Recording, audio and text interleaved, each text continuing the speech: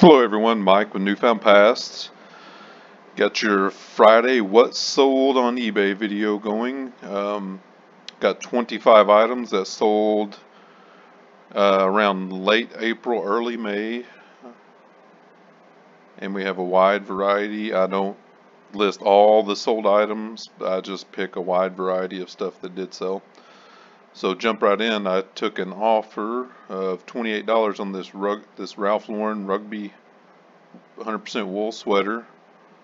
I only had probably $3-4 into this. It's pretty cool. It's heavy duty. See that? Yeah. So $28 plus $7.90 shipping, so $35.90 all in. Next we have, this was random. This was a Mr. Music Room, like a hits cassette collection, and this was actually made for the Malaysian market, and it has, you know, a lot of Paul Simon, Lionel Richie, Moody Blues, Heart, Bruce Springsteen, 4 different Bruce Springsteens, yeah, Bob Seger, Billy Joel. So it was pretty cool, and I only gave like 50 cents for this thing. And what's funny is, look, it almost looks like it was like dubbed or something, but this was made specifically for I said Malaysia, Indonesian market, and this was a real thing. But sold it for $10 plus $4.70, you know, medium mail shipping. So for 50 cents and for $14.70, it's not that bad. Now look at the horrible picture. So I must have had this one for a little while, but I remember when I got this for $15 at my normal half-price thrift store, and it was brand new in the box. The box was very shelf-worn. It was all beat up, but it was sealed. Brand new, this Friedland security alarm system.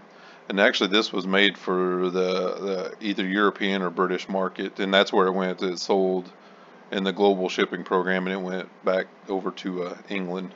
$94 and a penny, $17.70 shipping to Kentucky, where they shipped it on to England. So it was a really good sale from $15, even though it was long tail. Still good money made there. Next we have this set of CDs, this Wagner, the German classical music set. There's 14 discs in this set, and I gave $2 for this set, and I got $20 plus $7.90 shipping, $27.90 all in. They actually paid for expedited shipping, even though I offered both priority and medium mail on this. So yeah, good sale. A remote that sold, it's one of my 50-cent remotes. It's a vintage Sony Commander. Remember about these, I always check the battery compartment, make sure there's no battery acid corrosion. I take pictures of the compartment, see that. But 50 cents, $7.69 plus $5.15 first class shipping. So not bad. It's a pretty, yeah. The remotes are long tail, but good sell. Some ink, it's expired, 2013. And that's about as far back as I'm going now. It's about 5 years on the expired ink.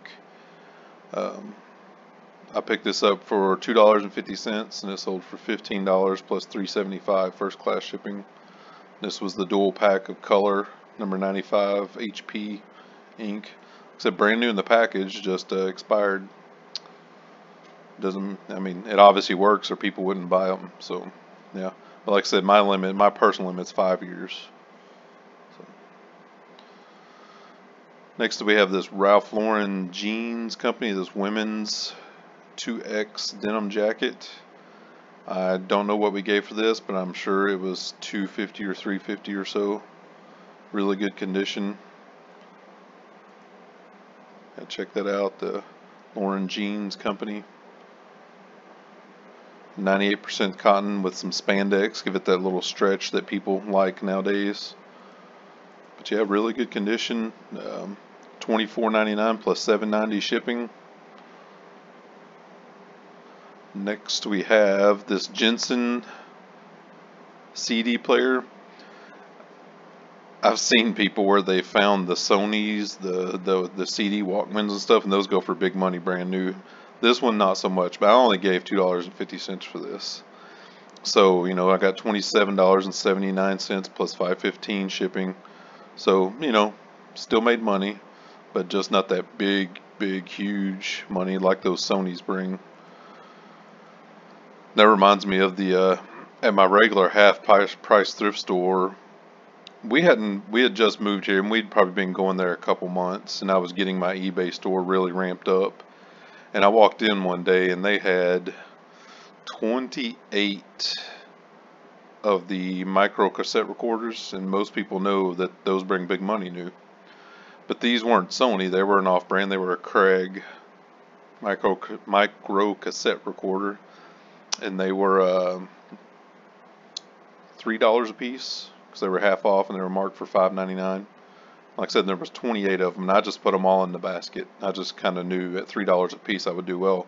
In my own mind, I was thinking, you know, 30, 40 bucks. But those micro cassette recorders, and I wish I could go back and see, but, you know, it doesn't go back that far. I sold all of them in just a couple months for $100 a piece. It was amazing. You know, I spent 60 some odd dollars, and I made, you know, 2,800 bucks from that, you know, minus fees. So that was a good story, but don't come across those types of deals every day. But yeah, the CD players, keep an eye out for them. This is a really old picture because I have it on my kitchen countertop here. This lot of Hilo Hattie mugs, a lot of 6 of them. I probably wouldn't buy these again, but they did sell, you know, and we probably had $3 into them. $15 plus $8.50 shipping. Next we have this Miele box of 5 vacuum cleaner bags. You know, don't bring huge money, but look out for the Miele stuff when you see it. You know, Miele's a really good vacuum cleaner. Look out for the vacuum cleaners themselves because they can bring big money. But the parts, the pieces, the accessories, the bags also sell for decent money. Gave just a dollar or two for these bags, and got $12.10 plus $5.15 shipping. We find even our bags for our own vacuum cleaners in thrift stores brand new all the time, so that's another thing to think about. Next we have this set of Marsmatic technical pins. These are for like drafting and artists and stuff like that. And picked this up for just a couple dollars, and sold really quickly for $24.99 plus $7.25 shipping. And like I said before, I mark my stuff probably at the high end of the range of what stuff is sold for historically. And when something sells really quickly like this did, I'm like, oh, did I price it too low? But I didn't. You know, I price it at the top end of the range because I've talked about it before, there's different philosophies. I'm a slow dime rather than a fast nickel. I understand people that fast nickel it because they need the cash turnover, but I can afford to be more patient. And yeah, these were marked at the high end and they sold really quickly. I mean, they were really good condition, almost like new. Really nice set, and that's probably another factor why they sold pretty quickly. But yeah, really cool set. And next oh, this was awesome. I found this at yeah, obviously one of our local thrift stores. And this was at the tail end of winter this past year, so it was like February or so, maybe March. And this sold within you know, like 4 to 6 weeks or so. And this is just an awesome LL Bean leather bomber jacket. Yeah, just so cool. Extra large, tall, the good size, made in USA. And I gave 20 bucks for this. Like, what? 20 bucks? Yeah, $20. Had a few little spots, you know, it wasn't perfect, but it was in really good condition. No rips, tears, or stains. Took a lot of pictures. Yeah, see, there's a couple of spots had on it. but the fabric was really good. You know, the band around the waist was really good condition. Just an awesome jacket, and this sold for $245 plus $11.10 priority shipping. Just an awesome sale. You know, one of those things I wished I could find those all the time, but these are fairly rare, you know. So keep an eye out though. Next we have this Craftsman air hose. I picked this up for $7.50, which, you know, doesn't create a big margin. This is brand new. The package was all shelf worn, but just brand new. You can tell nothing had ever been used on the ends. The brass, you know, was tarnished a little bit, but that's what happens to brass. Hose itself just brand new, $25 plus $8.50 shipping. So even paying $7.50 for that, you know, I made what, about $13, $14 profit after fees, and sold relatively quickly. So this one's really cool. My wife found this little throw pillow, you know, and I wouldn't have given it a second look. You know, it wouldn't even have crossed my mind what this was. And this is the PS is the Photoshop logo. So it's a Photoshop logo throw pillow, 10 inch by 10 inch, and we gave less than $1 for this. And it sold super quick for $20 plus $5.15 shipping. So yeah, don't ignore your throw pillow bin. You know, a lot of these thrift stores just have bins and bins of throw pillows. Take a look at them. We found some really cool stuff. Next we have this glass tray. You can tell that I've had this a while. I have it on the wood background. But gave 50 cents for this, and it was new. It still has the sticker on the bottom. It's a Fringe Studio. See the sticker there? Just a 9 by 4.5 glass tray. And like I said, 50 cents, sold for $10 plus $5.50 shipping. Even packaged up really well. This was light enough, it still went first class. So that was even a doubly good deal. So these socks, these Skyline, this is the Cleveland Skyline socks. I got like 15 or 18 pair of these at an auction about a year and a half ago for $1 a pair. And they've sold slowly but surely for, you know, this $6 to $8 range. I took an offer on this one, of course, $6.15 plus $3.75 shipping. But yeah, just a little good sell. Next we have this Quirkle. Probably wouldn't buy this again unless it was brand new. Fun game, and it was all there. You know, I got all the pieces out, counted them. Everything was there, the bag, the instructions, the box. Box had a little edge worn off. But only gave $1 for this, and it sold for $7.69 plus $8.50 shipping. Somebody paid more in shipping than they did for the game. But that's what it costs. It's heavy. It has those heavy wooden tiles. And yeah, like I said, I probably would only sell this again if it was brand new in the wrap. Well, this one was really neat. This Anne Rice, the Sleeping Beauty trilogy. I'm a fan of Anne Rice. You know, the Vampire Chronicles. But I didn't know about this one. When I saw it on the shelf, I picked it up just instinctively because I know who Anne Rice is, and comped it out in the store later, and I was pleasantly surprised. I only gave $2 for this whole set, this trilogy, and it was brand new. You know, you can tell these books are brand new because they're paperbacks and the spines aren't creased in any way. Even if you don't fold a paperback back on itself, it'll still crack the spine when you open it to read it. So it's a really good brand new set, and it sold really quickly for $30, $29.99 plus $3.68 medium L shipping. So, and like I said, I gave a couple bucks for this. See its retail sticker there, 48 bucks new. So yeah, really good deal for me, really good deal for whoever bought it. So keep an eye out for that little trilogy. Next we have this another CD set, this Tommy Dorsey, Frank Sinatra 5 CD set with booklet. Really cool. What I do on these, if I find something that I think I would like to, this was opened already, is in very good condition.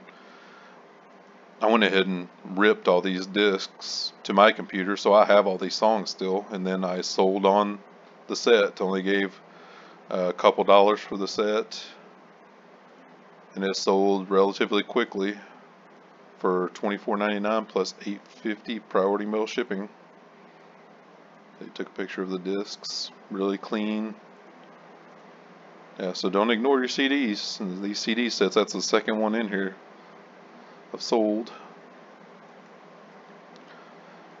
Oh, first garage sale item. This got this at a garage sale for $5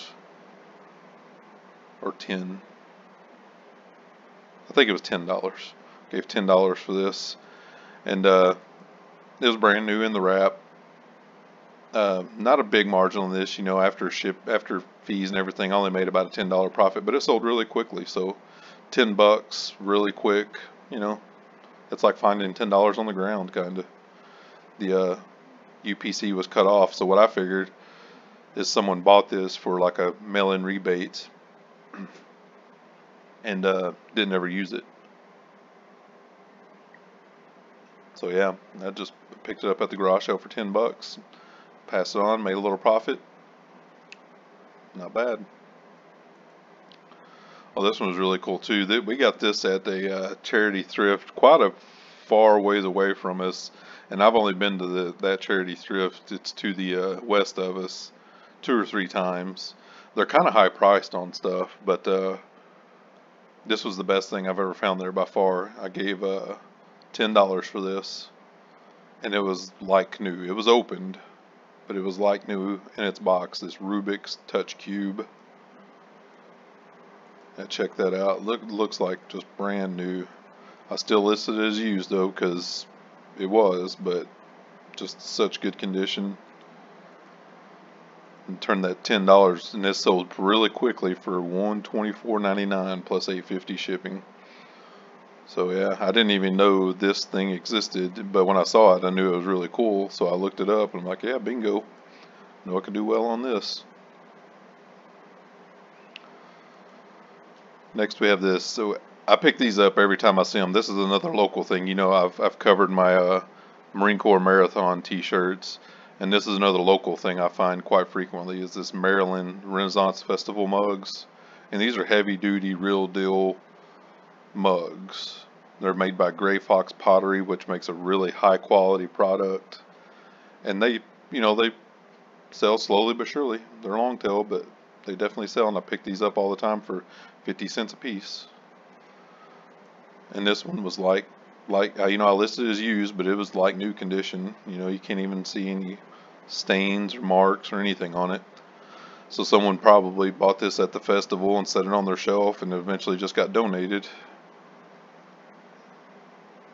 Really cool. Sold for $12.99 plus $7.90 shipping. Next, oh, this was really cool too. This Under Armour, which, you know, I buy a lot of Under Armour. I buy a lot of athletic stuff. But this was a hoodie, and it had a DOJ FBI patch on the arm. Yeah, check that out. Another good thing about being in our local area is, you know, all this stuff is right next to us. All the government facilities, the FBI, all that stuff is right close to us. And this was not even an ideal size. It was a medium. It was definitely worn, but it wasn't in horrible condition or anything. And this sold, I got this for just a few dollars, and it sold really quickly for $49.99 plus $7.25 shipping.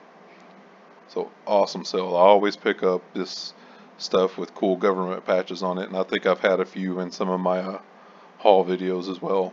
Military patches, DOJ, FBI, ATF, NSA, CIA, all that good stuff. Alright, next we have this new with the tags Tommy Bahama women's shirt, and had this for a while, and probably you know, $15 is probably low for this, and I probably should have priced this at 20 or 25 in hindsight, but it did sell. I only gave, you know, $2 or $3 for it, so still made money. But yeah, brand new with the tags. Check out that retail price, $118. Good size, large. And just a really nice little short sleeve button up shirt. And last thing, we have a Ralph Lauren classic fit blue stripe 2XL shirt. And this sold for $20 plus $5.15 shipping. Gave $2.50 for this. So this, I mean, like last sold video, I showed, you know, the LL Bean shirts, and shirts are hit and miss. You know, a lot of factors, conditions, size, design, style. This one was really cool because it was a blue pinstripe with a red pony.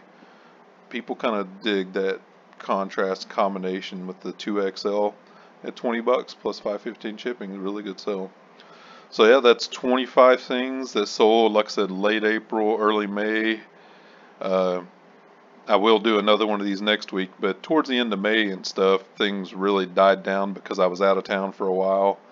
But I'll see if I can cobble together. It may be a shorter sold video, but yeah, like, subscribe, comment, you know, I will respond.